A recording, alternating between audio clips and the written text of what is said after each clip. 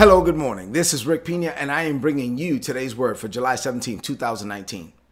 I'm teaching a series entitled The Power of Fellowship. This is part 52 of the overall series, and the title of today's message is Better Together.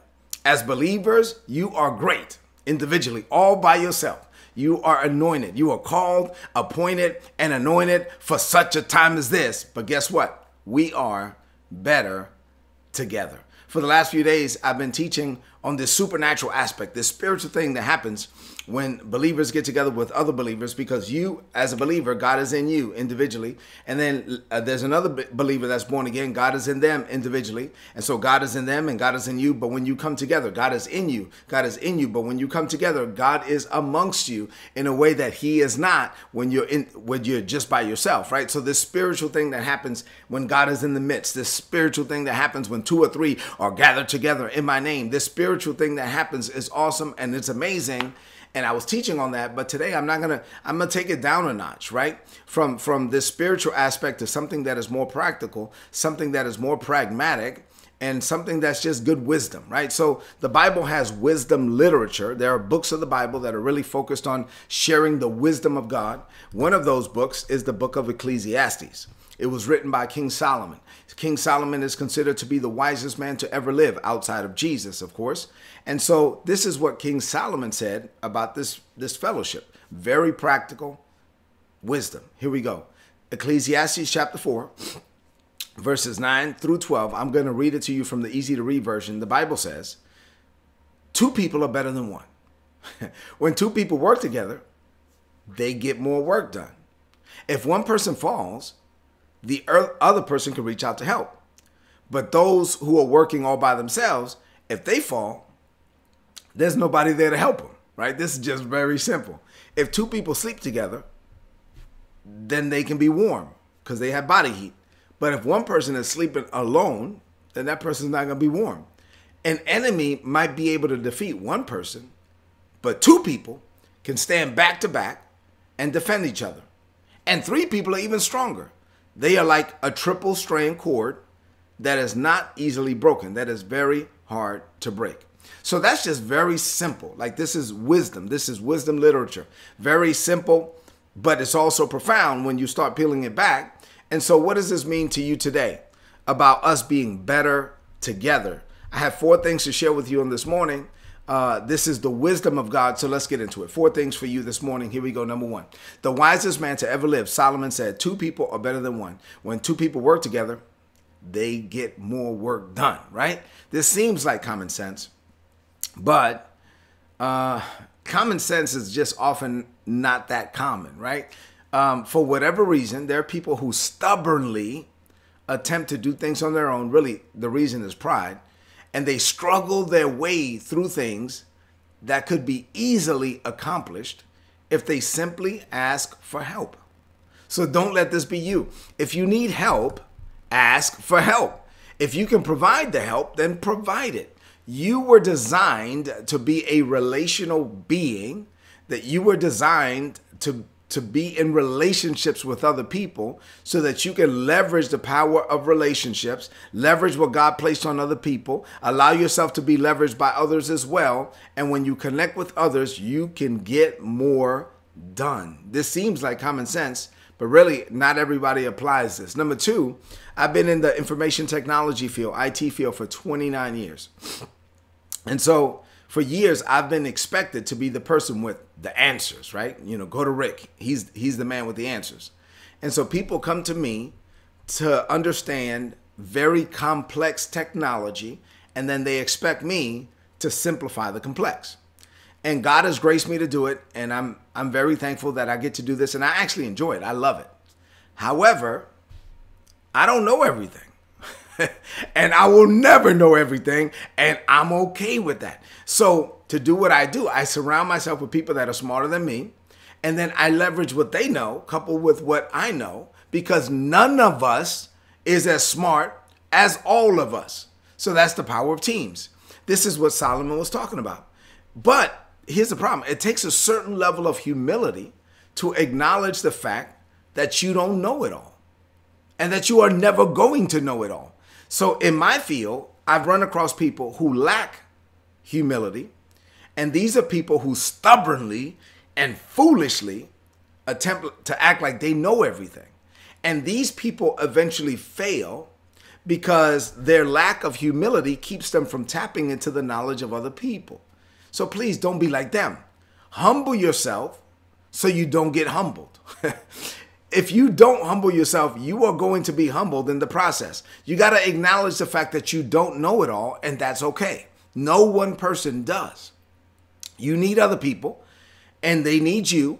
You can leverage them and allow yourself to be leveraged by them because God placed them in your life for a reason, and you're in their life for a reason, and you're better together, right? Number 3, there's a freedom.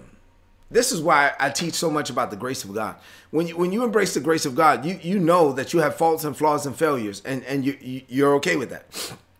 Not okay to the point where you're not working on it. Of course, you want to get past some of those things, but you don't fool yourself into thinking that you're perfect, right? So there's a freedom that comes when you embrace who you are and who you are not.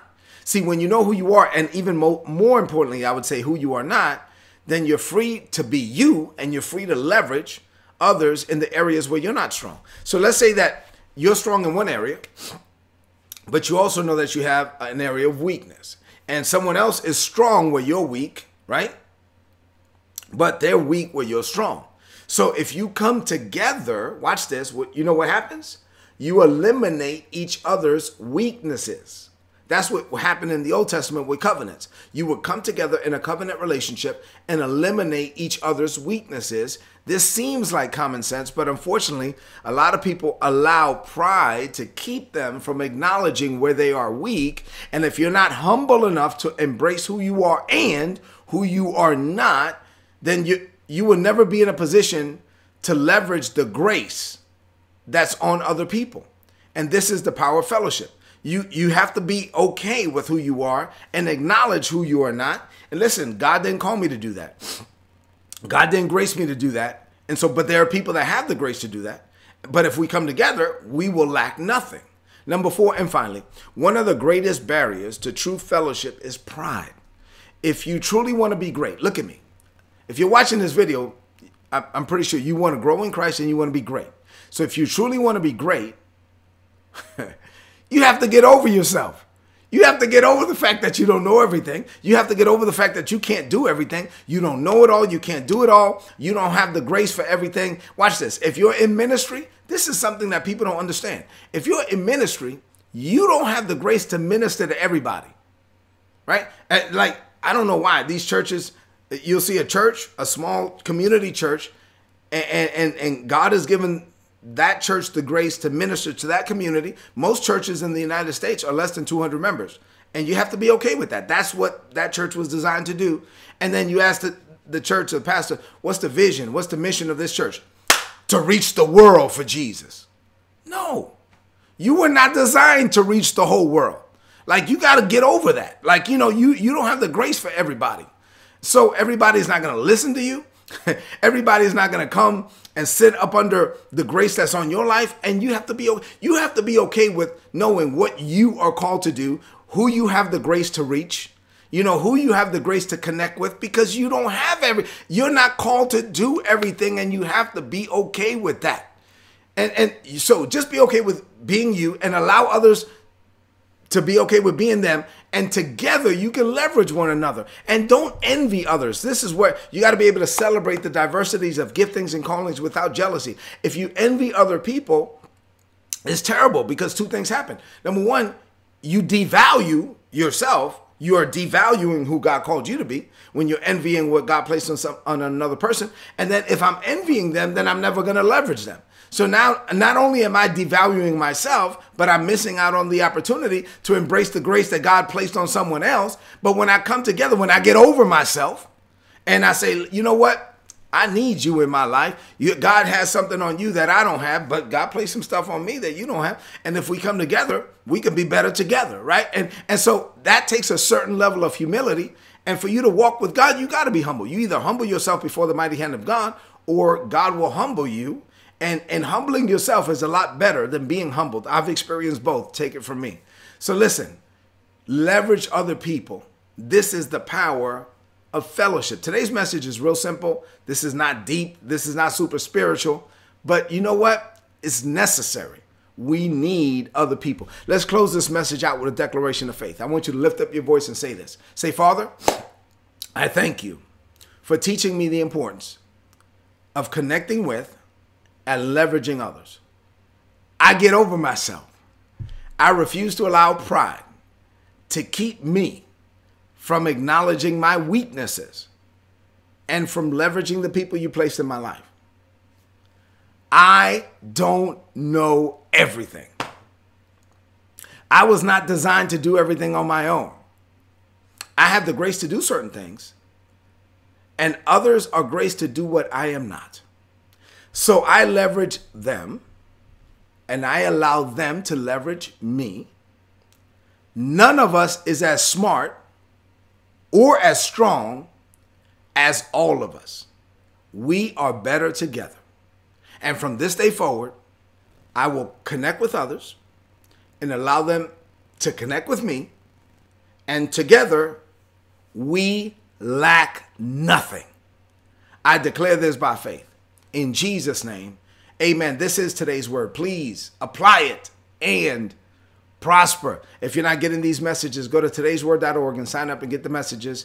They're going to be a blessing to you. You get all my notes in your email inbox for free. Todaysword.org. Click subscribe. Get the messages. They're going to be a blessing to you. I love you and God loves you.